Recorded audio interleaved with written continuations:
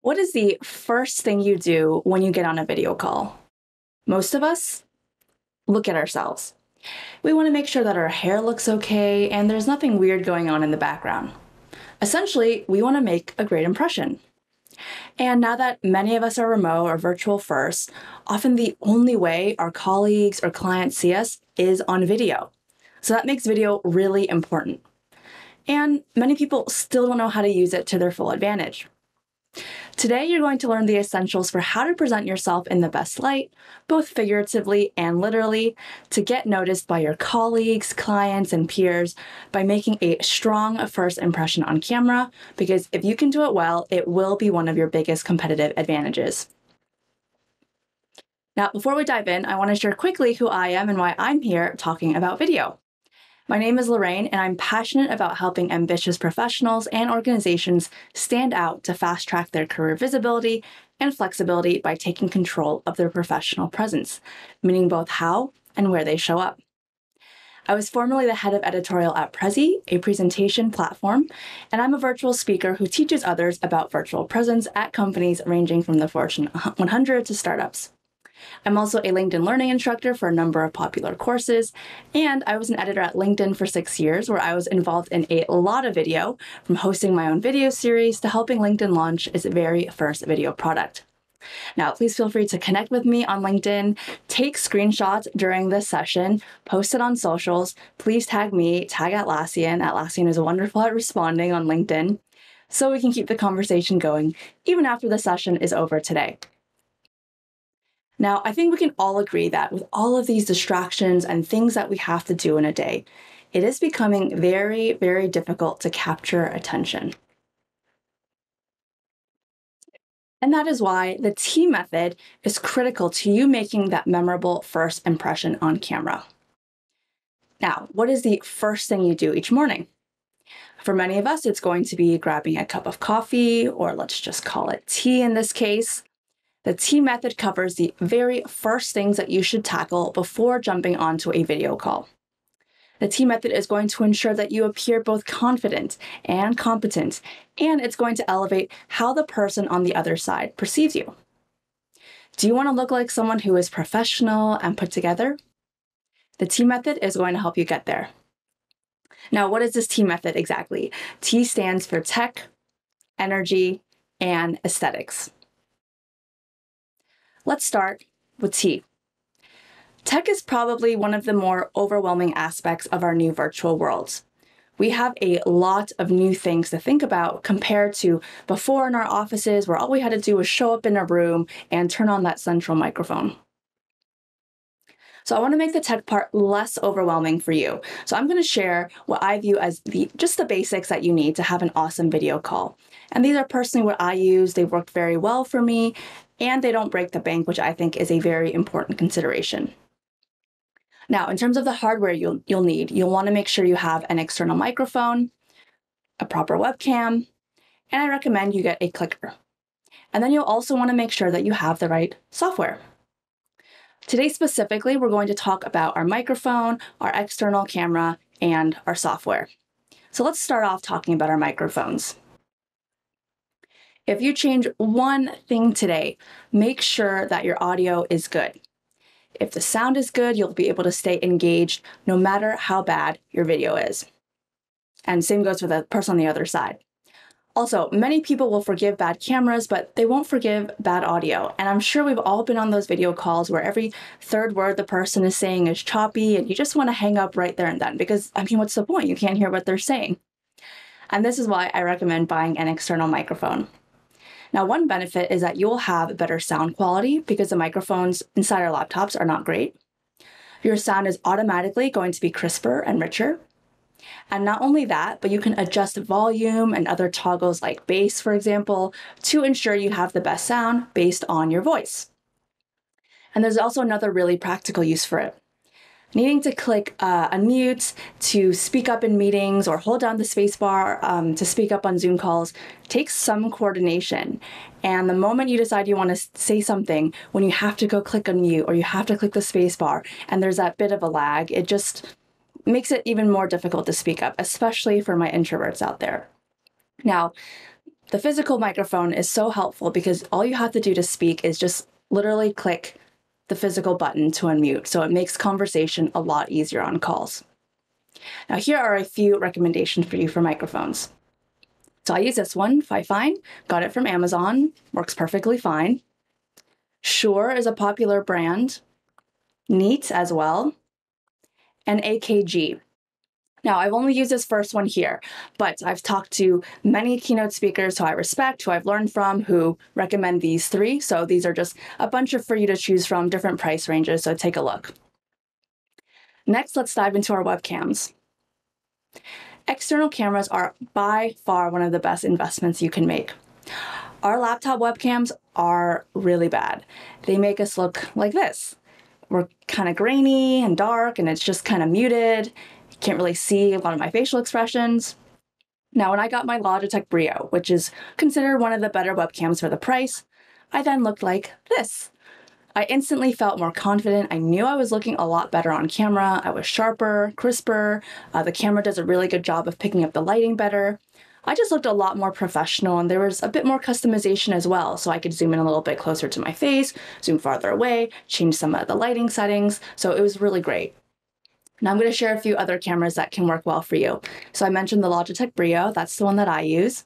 You may also want to try an Exigo camera, the Elgato Facecam, and maybe, if you're not ready to make that investment yet, maybe you just use your phone. And I'll share about how you can do that in our next section, which is software. So there's a few key pieces of software that I'd recommend to enhance your tech setup and again, make that really memorable, strong impression on video. Crisp is amazing for blocking out background noise, and it works with external microphones. And I have had construction happening right outside my window. It was so loud, and I'll ask people on the call, can you hear that? And they say no. So Crisp has been really wonderful for that. Camo. So I talked about using your cell phone earlier as a webcam. So Camo allows you to use your phone as a camera. And our phone cameras are actually amazing if you test it out. So I encourage you all to take advantage of using them as webcams. There's software like Ecamm, which also gives you additional controls over how your video appears and also helps with live streaming. And OBS is a similar software as well for additional video controls. Now, another key thing when it comes to tech is Wi-Fi. And Wi-Fi is often the bad culprit of bad audio or video quality. Now, ideally, you should be hardwired with an Ethernet cord if you're lucky enough to have one, but I know it's not always possible. So for those with unstable internet, which of course always seems to be the case at the worst times, right? Check out Speedify, which actually combines all of your available networks into one. And it becomes a super network, which includes your Ethernet, your phone, whatever other networks you have around your house. So you always have backup as one thing drops. So we've covered the tech portion. Let's move into the next part of the T method. And that is going to be your energy. Now, when you hear me say energy, what do you think of? You probably think about whether you feel awake and you look alert for the call. But energy is a lot of other things too. So energy includes your introduction, resetting yourself, eye contact, and smiling. And today specifically, we're going to talk about your intro and eye contact. Now, people make a first impression of you in as little time as a few milliseconds and in as most as a few seconds, which is really not a lot of time at all. This first impression is going to be heavily influenced by your energy. So I want to share a few tricks with you that will help. The first thing is to remember that your mood does matter. And even though we're on video, people can sense if we're feeling agitated or tired or uncomfortable. And actually, I think these feelings become even more magnified on video because video kind of mutes any positive energy or any emotions. So they just don't come through as well as they do in person with this barrier of the screen. So we need to put in a little bit of extra work. Now, one way to counteract being seen as having negative emotions on video or even looking neutral, which is not the ideal as well, is to think of a good or funny memory before joining a call, something that makes you smile. Next, you'll want to also think about what you're actually saying when you get on these calls. So I think many of us have been in this scenario. So we start off a call with questions like, how are you? Can you hear me okay? Can you see my screen? I mean, many of us, this is what we hear most of the time. But these aren't going to be the ideal way to start off a call because, as you know from your own experience, they're quite generic, they can make you seem unprepared, and they really don't help you stand out because, again, we hear these questions all the time. How about we change those questions to ones like, it is so great to see you. How are you? It's been a long time. I'd love to hear what you're most excited to be working on right now. Versus, how are you? How's work been going? Are you busy? Or what was the highlight of your weekend instead of, how was your weekend? Because most people say, it was good. Or are you watching any interesting shows? What do you recommend? Questions like these are going to break up that monotony we usually experience when joining the call, and they awaken the brain out of autopilot. So if you can be that person to help turn small talk into interesting conversations, you're naturally just going to connect better by learning more about each other, and you're instantly going to become more memorable because people will actually enjoy talking to you and they'll have something that they want to share. So I want you all to think about a question that you might use on your next call. Write it down right now, find a sticky note or a piece of paper nearby, and put it next to your webcam or on your computer somewhere so you can remember to ask that new energy starter question at the start of your call. Lastly, we'll want to make sure that the language that we are using is inclusive. So you'll want to find opportunities to use people's first names and use language like we, our, and us. Now, for this first point here, using people's names, humans love hearing our names. It really makes us feel like a sense of belonging, and we feel more connected with the person. And it also recaptures attention if someone is zoning out, and it brings their focus back into the call. Now, for the collaborative language, there's a benefit for that. If the person you're talking to feels like they're part of something and they're part of a group, they're likely going to be more motivated to contribute and bring their best self into the discussion, and you're going to be seen as more of a leader. And there's research behind this. So according to research published in the Harvard Business Review, people who used I statements were typically more junior, whereas the confident leaders, they used collaborative language like we, our, us. They did not feel the need to call attention to themselves. And in fact, they actually were more likely to call attention to the collective group or team. Now, when it comes to language, really the key takeaway here is that by being thoughtful about the words we use, the questions we ask, we have the opportunity to really stand out and make that lasting impression. Next, let's talk about how eye contact can help support what we are actually saying on our calls. So you should always aim to be looking at the camera or right below it. Now, we make eye contact and we shake hands in person to boost oxytocin, which is that social feel-good hormone. It makes us feel connected to each other. So this is how we're going to recreate that online as well. Now, eye contact on video, I know it is hard to do because it's human nature to want to look at ourselves in the self view to make sure we look okay, or we might want to see how we look reacting to what someone said. But as best as you can, I recommend that you fight this urge. It's super distracting and it takes away from your eye contact. And if you're having trouble with this, I recommend turning off self view, which also has the added benefit of helping with video fatigue. Now, I also see a lot of presentations and even video calls these days where people are still looking sideways at a separate monitor or off to the side, maybe right here at some content that they're presenting. And imagine if I was talking like this whole session.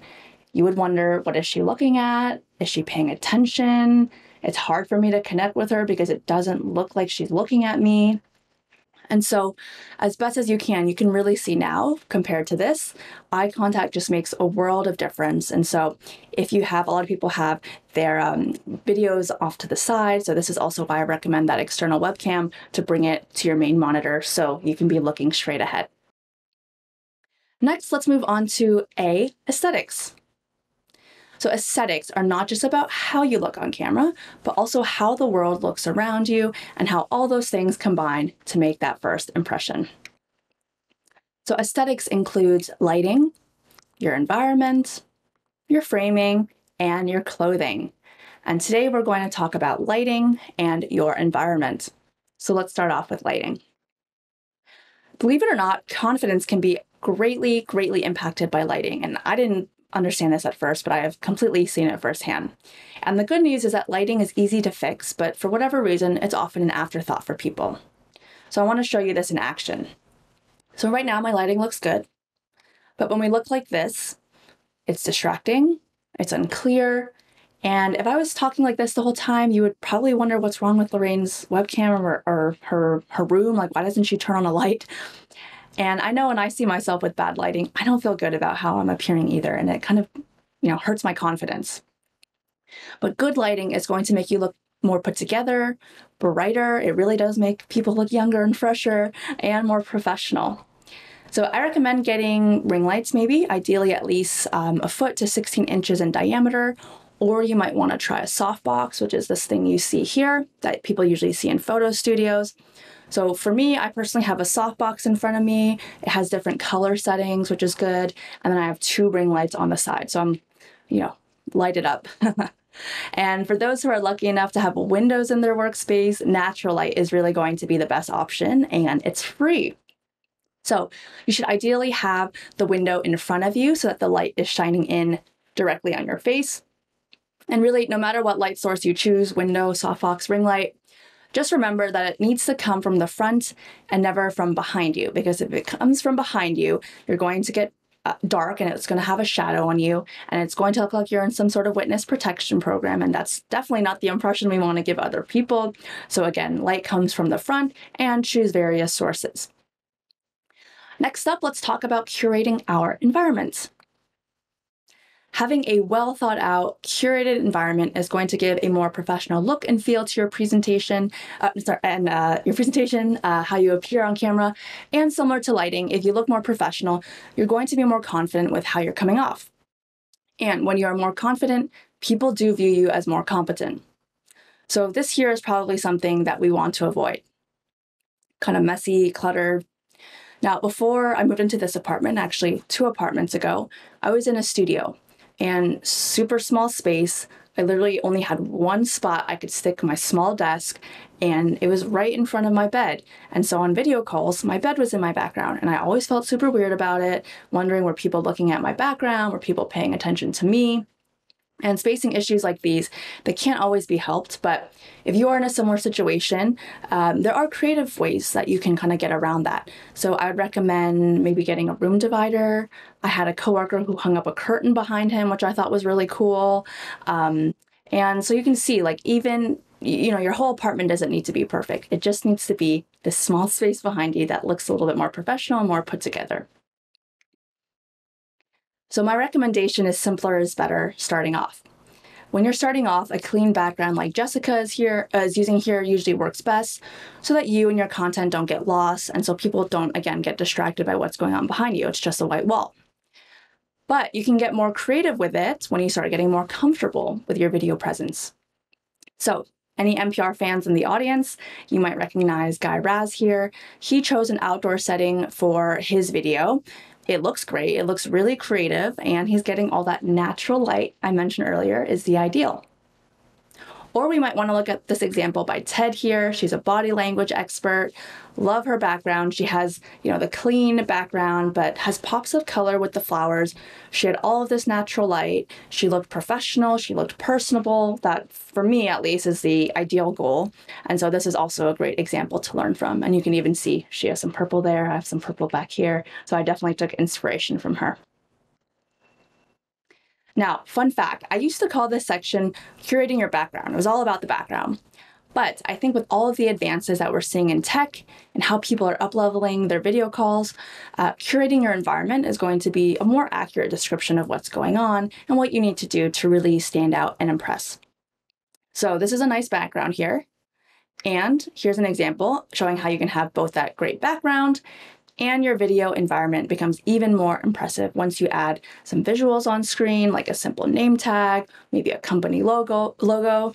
And I think this is an example of truly curating the whole virtual and physical environment on camera to create that really great impression. Now, this is, extremely valuable real estate. We don't have too much of it, so we need to make sure we're making the most of it to get noticed. All right, let's move into a recap.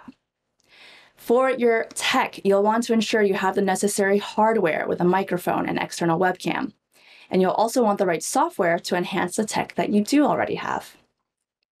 For energy, you'll want to focus on your intro and eye contact. And for aesthetics, you'll want to fix your lighting and curate your environment. If you found this session helpful, please connect with me on LinkedIn and subscribe to my newsletter. You can also reach out if you'd like to bring me in as a speaker to other organizations you're part of. I would be more than honored to do that. And I'd also appreciate if you could fill out my feedback survey. It will be quick. There's literally 3 questions on there. It's going to take you 10 seconds, and it helps me a lot to know where I can improve and what you found helpful. And if you still need more incentive, there is a Team Method gift in the feedback form as well. So hope that you'll check that out, and thank you in advance. One closing thought for all of you. I really want to reiterate again that with just a few simple changes to your virtual presence, to how you come across on camera at the first impression, it really does make a world of difference to ensure you leave that lasting positive impression. And I am so excited for you all to get started using the Team Method, and definitely let me know on LinkedIn how it's going. And thank you so much for watching.